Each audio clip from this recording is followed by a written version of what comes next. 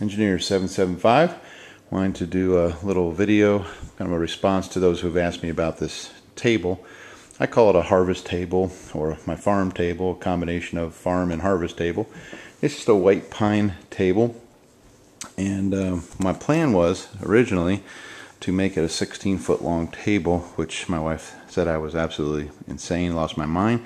So I had to cut it down to a 12-foot long table for this space, which she's smarter than I am. But anyway, the plan was to make a white pine harvest table, like a shaker table, and those are typically 3 foot wide. This is 4 foot wide, and so I've got a friend that works at a local sawmill, so I had some 16-foot white pine boards, 14 inches wide, cut rough pine, rough sawn pine, and I got those and I put them up in my barn for about 2 years to let them completely dry. It's really a good drying area up in my barn, and so I had enough lumber to do the top and the legs, and I did 2x6 rails to hold the table up. My original plan on the 16-footer was to put a fifth leg in the center to support it so there'd be no sag, but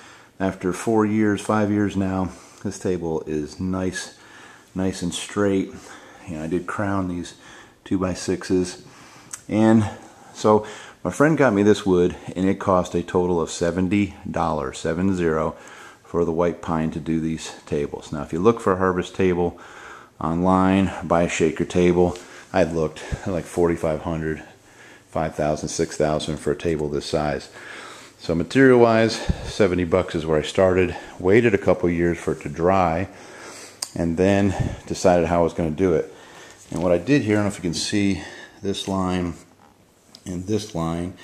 Again, I took the 16 footers, I cut them to 12-foot lengths, and then I ripped those boards for 6-inch boards here and 6-inch boards here, and that way I could do a 48-inch wide harvest table with the wood that I had drying for 2 years without mixing in any other wood that was greener.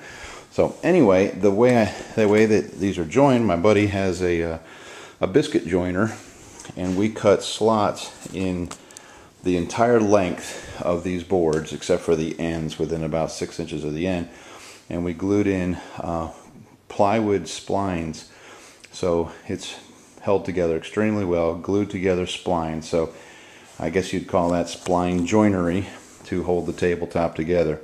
Again, it's 2 inches thick, which is a lot thicker than normal tables, and I did 2 inches thick on on the rails underneath, screwed together, but then came back and plugged it with some mahogany plugs just to kind of set it off and make it look nice. You don't usually see those unless you get down and look at them. But anyway, it's got tapered legs, like 4-inch by 4-inch on the bottom and 4x6 on the top, and 4 stout legs. So I've been very happy and pleased with it. I've always growing up, we always had a big table. So tables are great for just fellowship, good family time. We've got the All-American canner on here. And I mean the automatic canner sealer, sorry. And sometimes we do their can our own food. And so the table's good for clamping grain mills too, and canner sealers. It's good for bringing in small engines and doing valve jobs when the wife's not home. Just kidding. Hope she doesn't see that. But it's a great table. It's rustic, and it's 2 inches thick. So every couple of years, you just kind of sand it. If I want to, put a couple coats of poly on it. That's all I did with this, is put some polyurethane on it, and it gets a lot of abuse.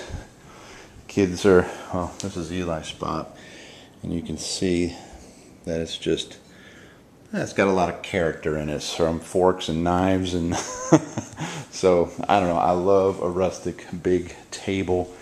And I can, seat, we've only got 8 chairs around here now, but you could comfortably seat about 14 people around this table.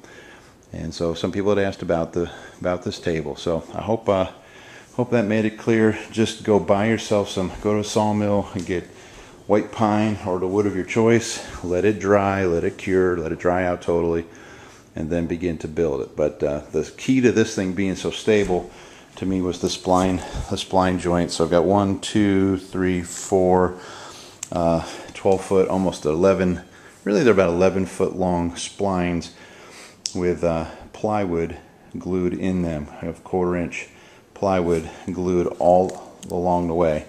So anyway, made a 4-foot wide by 12-foot long harvest table, and very expensive if you get someone to build you one. So anyway, that's kind of all the details I guess I needed to share on that, and that's it. Engineer 775 signing off.